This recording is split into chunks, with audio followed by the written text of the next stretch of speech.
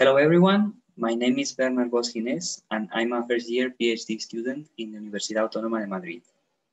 In the first place, I would like to thank the organizers for giving me this space to present this work. The title of this presentation is Recovering BAO in an SKA Intensity Mapping Survey, and it is based on this published work with Santiago Avila and more collaborators. Before starting to discuss it, I will make clear some small concepts that I will use later. In the first place, H1 refers to neutral hydrogen, which will be the observed tracer of the cosmic structure that we will simulate. Also, SKA is the abbreviation for Square Kilometer Array, a radio telescope which is now in construction that will be capable to trace the neutral hydrogen at very, very high redshifts. And finally, the intensity mapping technique will be used in one of the surveys of SKA, and which consists in observing the neutral hydrogen using low angular resolution pixels without detecting individual galaxies, but being able to map an enormous volume of the universe.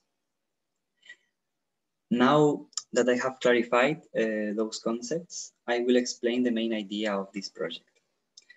We used cosmological simulations in order to simulate an SKA neutral hydrogen intensity mapping observation, in which we have taken into account the effect of the telescope beam, which introduces an angular smoothing in the cosmological signal, and also the foreground removal. And then, using different two-point function statistics, we analyzed if the baryonic acoustic oscillation signal can be recovered. In order to develop this work, we have used unit simulations that are for dark matter only simulations. In particular, we worked with a snapshot of dark matter halos at redshift 1.3, in which the halos are assembled from dark matter particles using Rockstar. Now, the next step is to extract the neutral hydrogen. At this point, SAGE enters in the game, a semi-analytic model of galaxy evolution that assembles galaxies from halos using its merger history and its mass accretion history.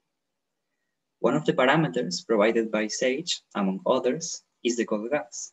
And from the cold gas, we can extract the H1 mass using this equation, in which we assume that the molecular to atomic ratio, R-mol, is constant. We have also considered a more complicated expression of this parameter in order to analyze better the H1 halo relation. But our clustering analysis, which is the main point of this paper, will remain unchanged using one expression or the other. And now, before continuing to the clustering section, I will explain again some concepts that will be useful from now on. When we talk about correlation functions, the radial scale will be the axis parallel to the line of sight, and the angular scale will be perpendicular. And this scheme can make sense taking the plane parallel approximation, since the source that we are searching for is far away. Another important parameter that we consider is the mu parameter, that is equal to the cosine of theta, being theta the angle between the line of sight and a particular mode. Now, we have said that using SAGE, we are able to extract the neutral hydrogen in the simulation. But what we want is to compute the two-point correlation function of the neutral hydrogen. Then, the next step is to create a grid of neutral hydrogen masses, simulating an intensity map in which it is integrated the 21 centimeter signal. Then, we have divided our simulation in cubic cells of 5 megaparsecs. And we have summed the H1 masses within a cell, giving one H1 mass per cell. And finally, we convert to our densities. Then, taking into account that the observable for the intensity mapping is the temperature variation, delta T, we introduce the brightness temperature, the proportionality factor between the overdensities that we have found and the real observable, the temperature variation. And finally, we compute the two-point correlation function taking pairs.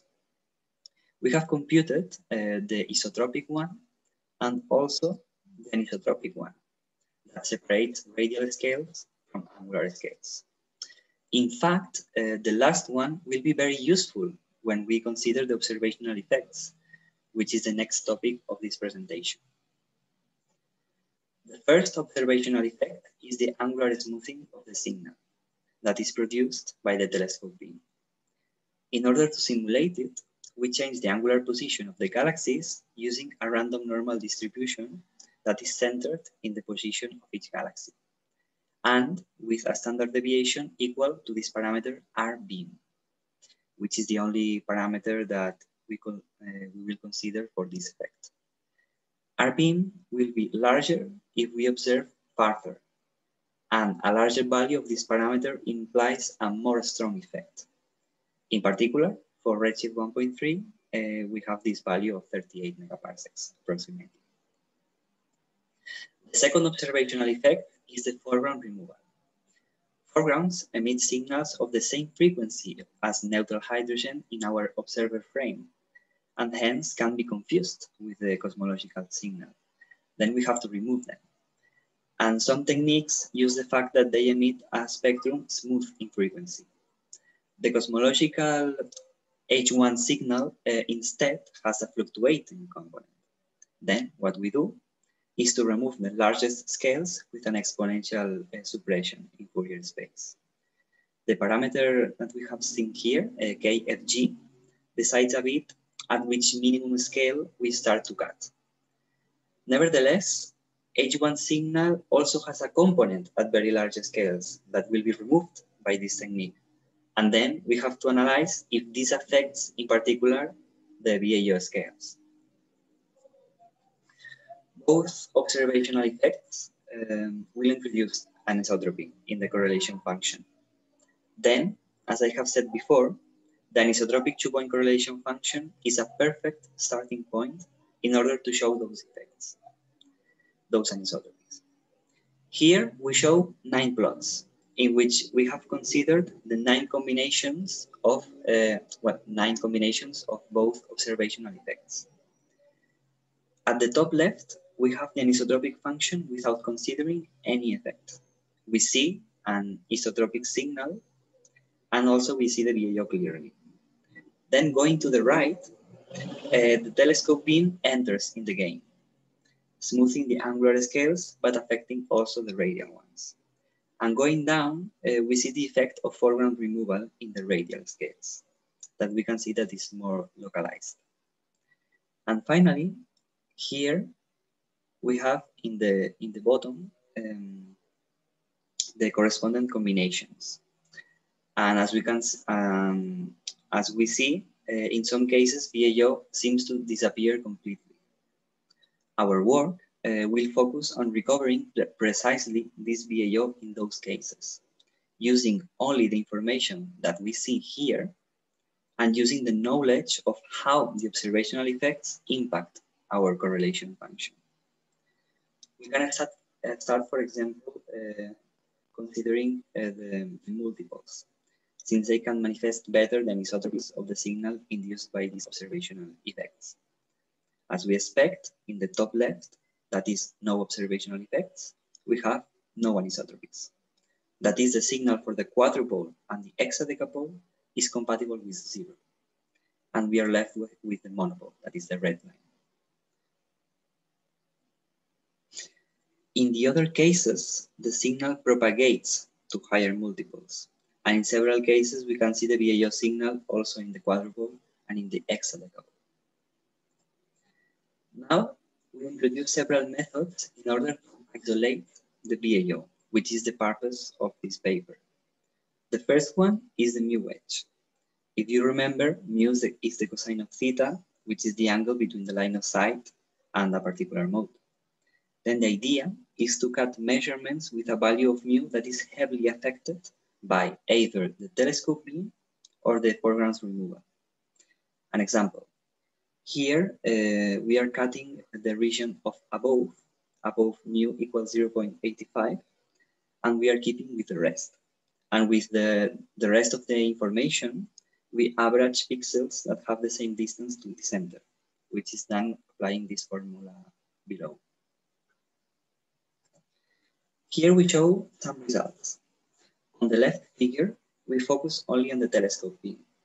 As you can see on the left, with a mild value of R beam, if the mu cut is more severe, then the BAO is more pronounced.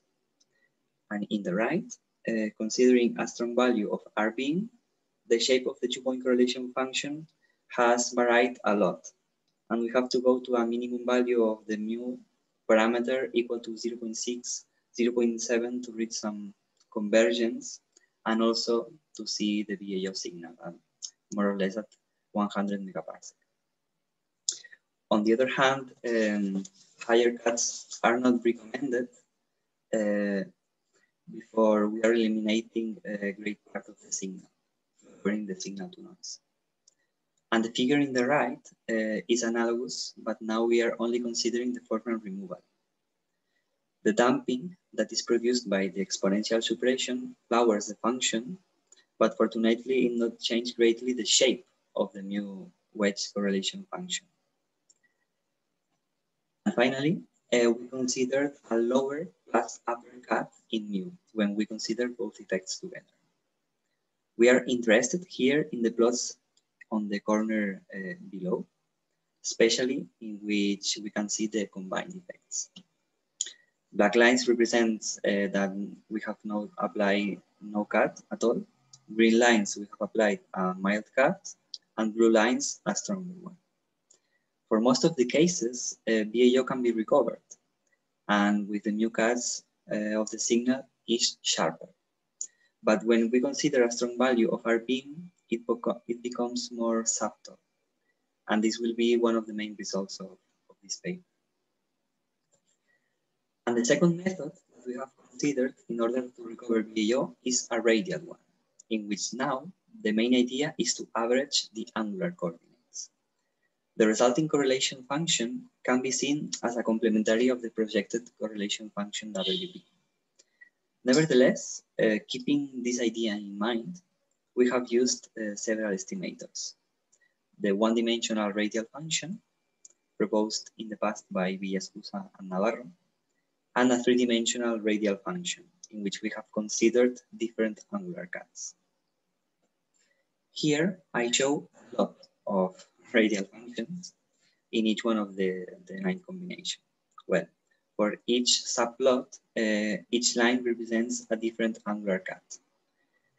For more severe angular cuts, as for example the blue line or the violet line, BAO is more pronounced, but we have also a lower signal to noise, since we are considering less information.